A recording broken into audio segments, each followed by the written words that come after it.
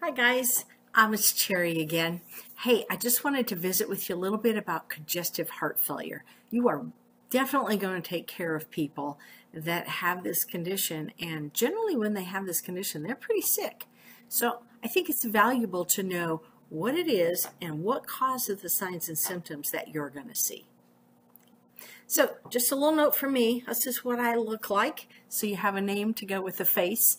I just wanted to real quick tell you thank you for watching the videos, and if you find it valuable, drop me a comment. If you don't, drop me a comment too, because I really want to make something that's valuable to you guys and will help you out, help you to be better EMTs and paramedics. So thanks for watching.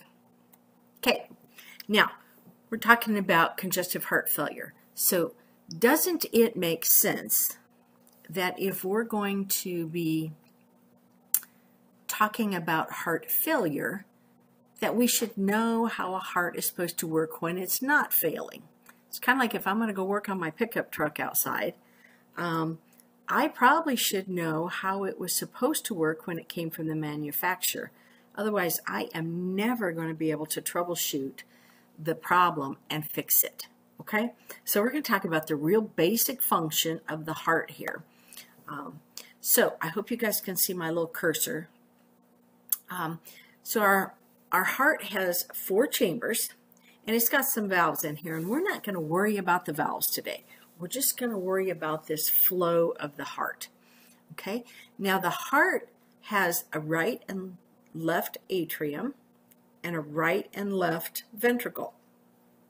The right side of the heart brings in and processes deoxygenated blood. So this is blood from the body that's come back. The cells have already taken the oxygen out of it, and it's really coming back to get refueled. Okay, now it comes in from the vena cava, the superior from the top part of our body, and the inferior, and both of them drop right in here into this right atrium. Okay, now this is a little valve here, and when the heart isn't contracting, that valve is open. So the blood comes in, and it really just kind of feeds right down in here to this big old ventricle by gravity. Okay, now once this deoxygenated blood comes in and it fits in this ventricle, when the ventricle gets ready to pump, this valve closes, this contracts, and it squeezes the blood up here into the pulmonary arteries. Now you'll notice there's one that goes this way and there's one that goes this way. There's a pulmonary artery that goes to each lung. Okay, so this is pumping the blood out to the lungs to go get oxygenated, so it's going to be useful again. Okay, now it goes out to the lungs via these 2 arteries. Keep in mind, arteries always carry blood away from the heart. Okay, and then after it goes around into the lungs, we're going to talk about that process in just a second. Then it comes back in through the pulmonary veins, and you see there's a pulmonary vein, or there's actually a couple of them, that come in from each lung. They're going to come in, and both of them dump this good oxygen-rich blood, because it went out to the lungs, it gathered up the oxygen, kicked off its carbon dioxide, and now we have this nice red rich blood that comes into the left atrium, down through this valve, same process as over here, down through the valve and into the left ventricle. Now this one is the pumping station to the body, and so when this left ventricle contracts, it squishes the blood right up here. Now for a long time I had no idea that the blood left the ventricles at the top. So if you didn't know that either, we can both learn together. Okay, so it squeezes it up and out the aorta. Now the aorta is that high pressure artery that services the entire body. Okay, so it squishes that right out there. Okay, that's pretty simple in a nutshell.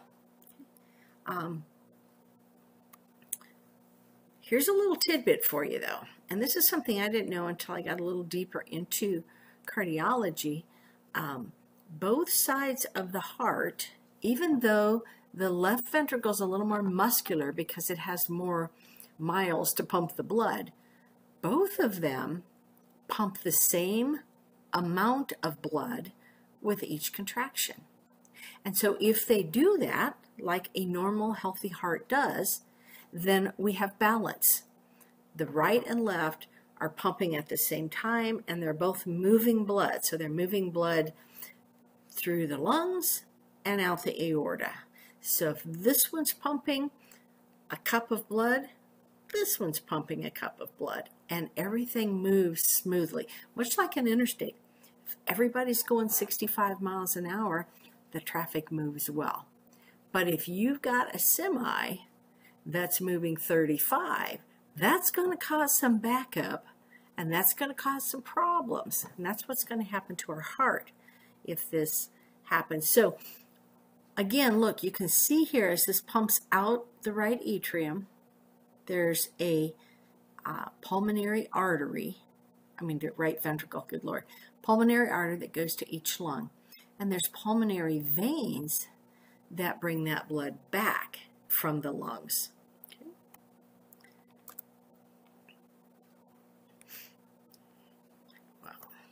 Okay, so once we get to the lungs, now here's that pulmonary artery bringing that deoxygenated blood. It's going to come down, and it comes down into smaller and smaller and smaller branches. This candy cane looking thing is actually your bronchioles, okay? And these are your little alveoli, those tiny little air sacs. And you can see how they have capillaries wrapped around them. You can also see how it's blue, and then as it wraps around this capillary, it turns red because it's picking up oxygen. We get that gas exchange right there. This is critical, and the important stuff that happens at the capillary level. Those tiny, tiny little one-cell thick capillaries play such a huge part. Okay, so let's talk about what happens if our heart gets damaged, because that's what we're talking about, congestive heart failure. Okay, so if our heart gets damaged, let's say this patient had a heart attack, okay, and he had a blockage in one of the arteries inside his cardiac muscle. And part of his cardiac muscle, let's say in the left ventricle, let's say right over here, those cells died because they didn't get oxygenated for a while, and they died. So now what we have is we have a right side of the heart that's still healthy and pumping away. It's still pumping the same amount of blood as it did before we had our heart attack. But the left side, that pump is broken. It's not going to pump the same amount. It's going to be that 35-mile-an-hour semi on the interstate. Okay, so when that right ventricle pumps the blood out to the lungs, and it goes to come back into the left ventricle, and it gets down in here, and yeah, not very much happens. So now we've got blood backing up. Okay, if this left ventricle can't pump out everything that the right ventricle is pumping to it, that blood is going to start to back up. And it's going to back up into the left atrium, and then it's going to back up into these pulmonary veins. Now remember, those are bringing blood from the lungs. Well, once these get full, it's going to continue to back up until it backs up around those tiny capillaries. Okay, so now we get this blood is backing up here, and we're getting off balance. We're getting a backup. Okay, now you guys have probably heard the term homeostasis. That's a term that you should know. It's what the body is always trying to achieve. And homeostasis, in essence, means a state of balance. Things are equal, because if our body can keep itself in balance, it will function better. Well, what we have is a disruption in our homeostasis, because these little guys are getting blood backed up because that left ventricle can't pump the blood out. So it's come up here, it's got oxygenated, and then when it gets here, we're meeting that traffic jam. And the pressure inside these little red capillaries is building. The pressure inside the blue ones is not yet. So we got to fix this. Okay. Now, here's what's going to happen. Here's our little capillary. Here's our alveoli, our little air sac. Okay. Pressure is building up in the capillary. That blood is backing up from the pump, from the heart, and it's building. The pressure is not changing inside the alveoli because our patient's still breathing normally. So we got to fix that. Okay. And to do that, we're going to have to look at this capillary. Okay. I've got to move my little thing out of the way. Okay. So inside the capillary, it's important that we know what's in there so we can figure out how this is going to work. Okay. We have white blood cells. They're right here. They're kind of chunky. We have platelets, and that's those little clotting things, kind of look like little Velcros. They're kind of chunky. We have red blood cells, nice big red discs that carry the oxygen. Those are also chunky. They all play an important part. But we also have the plasma, the water, okay? The water that all of those other components of the blood float in. Okay. Now, we're not going to be able to move that chunky stuff through the membrane of that capillary. But if we don't change something, the pressure is going to get so big or so high in that little capillary and those other vessels that we're going to have disastrous effects. So the reason that this happens in the capillary level is because this is where the vein walls are the thinnest. And so we're going to have to move something out of this high pressure area into the low pressure area to achieve homeostasis. I don't know if you've ever seen your grandma or your mom make tomato juice. And I know probably nobody in the world does this anymore, but bear with me. Okay, so grandma takes the tomatoes, she cooks them down, there's some pulp in there, there's maybe a few seeds, maybe a little bit of skin, peeling from the tomatoes, and she cooks it all down, and she's got like this nice, thick, rich, almost a soup-looking substance. Well, to get the tomato juice out, she's going to pour that into a cheesecloth. Okay, and the cheesecloth is kind of a not really thick woven cloth. So she's going to pour this in here, and then either by gravity or sometimes she might squeeze it just a little bit, she's going to force the juice, the water, the tomato juice out of that. And that's what she's going to can for tomato juice. Okay? Now the reason that the water goes through the cheesecloth and the rest of the chunky stuff doesn't is simple physics. Okay? Water will move through things easier than things of thicker substance. Water is sort of the equalizer, and that's the same thing that's going to happen here. When this pressure in here gets high, because it's building up, at the capillary level, that water, you'll see it right over here, is going to move out of there and right out into the tissues around it to equalize those pressures. Okay? Now keep that concept in mind. So when things get off balance, gotta keep moving my thing here. When things get off balance, the plasma or the water is the easiest and fastest substance that will move. So if you get concentrations that are off, and this is more at the paramedic level, but if you get, let's say you've got outside the vessel has a real high salt content and inside doesn't, we don't have homeostasis. So the body will move water across until we balance that out. Okay? And we balance that out by diluting the salt with the water. Okay? Now that's a little more advanced, and it has nothing to do with congestive heart failure, but the same thing happens with pressure. We'll move the water across until we equal out the pressure. Another way you can think about this, if you've had an air tank, okay, if you've got an air tank, and let's say I'm going to put 85 pounds of pressure in my air tank, and I'm going to take it out to the farm, and I'm going to try and put some air in my car tire with this air tank. Okay, now my car tire will hold 34 pounds of pressure. So if I put this air tank in, it's going to move air from the tank. If I hook it up to the tire, the flat tire, it'll move air from the tank into the tire until they are balanced, until the pressure in the tank equals the pressure in the tire, and then it won't move anymore. You won't be able to get any more pressure from the tank to the tire because there's nothing to push it. It's equal. That's what we're going for with this condition.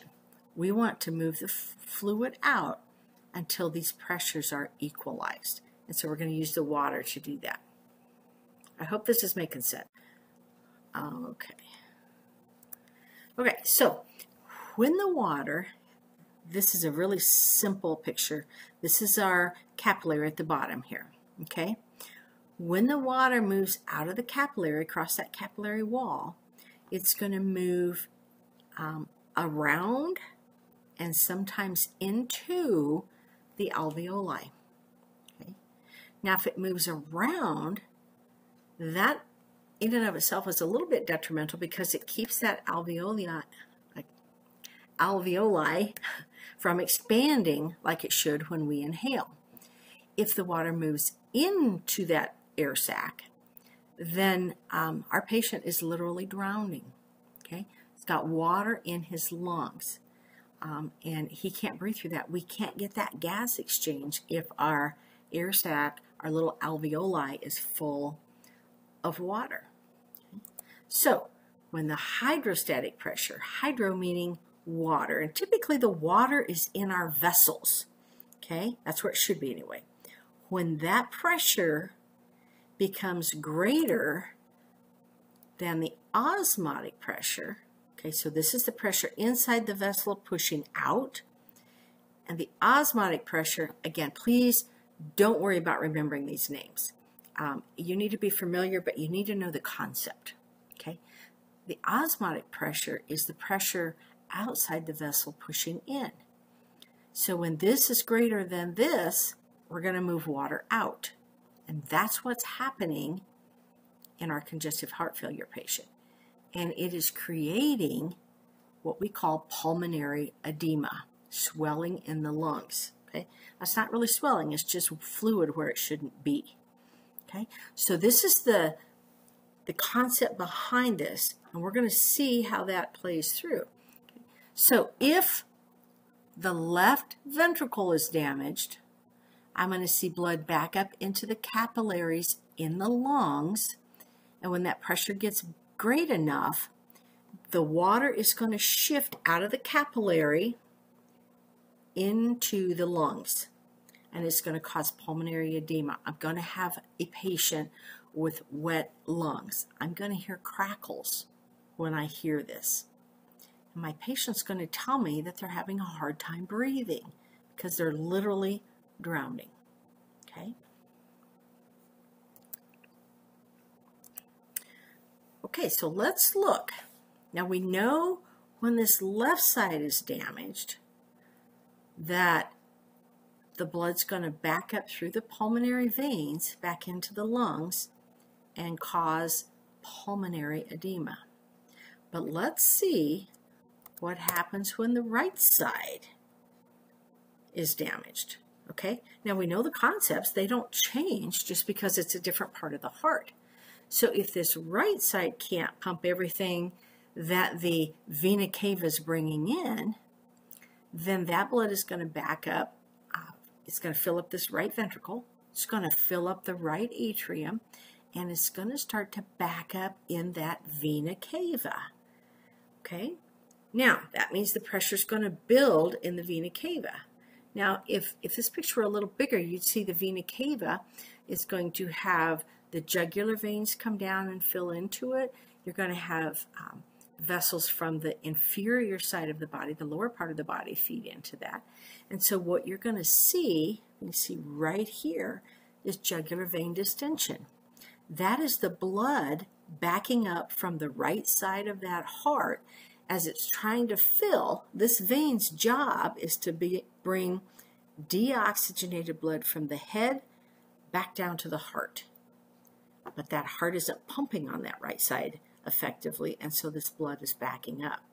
Now, when patients are laying down, most of us will have JVD, but sitting up, we should not. So if you're seeing this in a patient that's sitting up 45 degrees or more, there's usually a heart issue there, usually a right-sided heart failure. Okay? See how easy that is in your diagnosing cardiac conditions. Okay? Now, I found this picture absolutely fascinating. What they have done is they have taken a corpse that somebody donated to science, and they filled all of the vessels with a plastic type substance, and then they used acid, and they got rid of the tissue. So this is literally capillaries in the body, or not capillaries, but vessels in the body. So you can see the heart right here. You can see the aorta, see how it comes up and it's got that aortic arch. You can see how we've got those carotid arteries coming off the top of there, and they're going up the neck, and that's where we check a carotid pulse. Okay. You can see the aorta. It goes up, it curves, and then it comes down. It comes down into the abdomen, and then into two femoral arteries down here. And right here you can see there's tons of capillaries and little vessels there because that's your liver. Okay, so the liver sits right there, and it's obviously, and there's a spleen. Our lungs are up here. Our lungs are really very tiny in comparison to the whole chest, and everybody thinks your lungs go clear down to your belly button, and they don't. Okay, so that's a little side note, but I think that is so cool. Okay, so when our pressure, builds up from our heart, remember from the right side of the heart, it's building up into the jugular vein, the vena cava. It's going to build up in all of these capillaries in our body too. Now the same thing is going to happen when we get more pressure in the vessel than we have in the tissues around it. Fluid will shift. And so what happens with these patients that have right-sided heart failure, the fluid shifts into the tissues in the body. And this is how we see it. Along with JVD, you may very likely see what we call peripheral edema or pitting edema in their lower extremities. So that fluid moves out into the tissues, and then gravity takes over here, and that fluid sort of shifts to the lowest part. If you can push on somebody's tissues and your fingerprint stays, that is edema. That's not fatty tissue. That is swelling. Okay? And so when you're doing your medical assessment, always look at their ankles. If they've got swollen ankles, then we have right-sided heart failure. If it's bilateral, unless they've got an injury, but if that's just their norm, that's usually heart failure. Okay? That is absolutely worth looking at. Okay, so to wrap this up quick, because I've been talking way too long, congestive heart failure is going to present with fluid in the lungs, fluid around the lungs if it's left-sided heart failure. We're going to have swollen feet. They generally don't have great circulation because they are so swollen. And our patients are going to tell us that they feel short of breath. Now, generally, if one side of the heart fails, the other side has a huge workload on it, and it eventually is going to fail too. So frequently, we're going to see both of those signs with our patients that have had congestive heart failure for very long. Okay, so big thing we're going to get called to is shortness of breath. Okay, it's going to happen more when they're working hard or working under a load, and it is always going to happen at night when these patients go to lay down. Laying down makes that water kind of spread out in their lungs, and they can't breathe. So you'll see these patients that sleep in recliners or sleep piled up on multiple pillows because laying flat is just too uncomfortable. Okay. They'll feel weak and fatigued because they're not able to get the oxygen moved into their blood because there's water in their lungs. So they're hypoxic a lot of the time. They're going to have swelling in their legs and feet. They may have a rapid and irregular heartbeat simply because the heart is failing. Okay. If they've got fluid in or around their lungs, they may have a pretty persistent cough. And they oftentimes will cough up a either phlegm that's kind of pink. It's blood tinged. It's got a little bit of blood. Those capillaries are bursting. So a little bit of pinkish phlegm. Or, if you look down here, sometimes it's a pink foamy mucus, and oftentimes we call that frothy sputum, and sometimes that is pink too. But really what's happening is they're breathing through this fluid in their lungs, and there's a lining inside the lungs, and when you breathe through that water, that coating inside the lungs sort of mixes with the water and it gets foamy, kind of like putting dish soap in water and then blowing bubbles through it. It's going to get foamy, and that's what that frothy sputum is they're coughing up the foam from the water they're trying to breathe through. Okay. Sometimes they'll tell you they've had rapid weight gain from fluid retention, and in really bad cases, sometimes you get this real severe swelling in the abdomen to the point that they look like they're very pregnant, and we call that ascites. So these patients are really sick. The treatment for this, if it is in your scope of practice, if we've got fluid in the lungs, which is almost always the case when we get called, is CPAP. And so what CPAP is going to do is it's going to put more pressure in the alveoli to push that fluid back out across. So we're going to use the CPAP to reverse the roles here. So we'll put more pressure in the lungs. Now it's not a ton, it's just a little bit. We're going to put more pressure in the lungs. Because now we've got more pressure in the lungs, it'll push that fluid right out of the alveoli, and now our patient can breathe again. It's an amazing thing. If you don't have CPAP or aren't trained on it, I strongly encourage you to do some research on that and see how awesome it is. The machines aren't expensive, and it absolutely saves people's lives.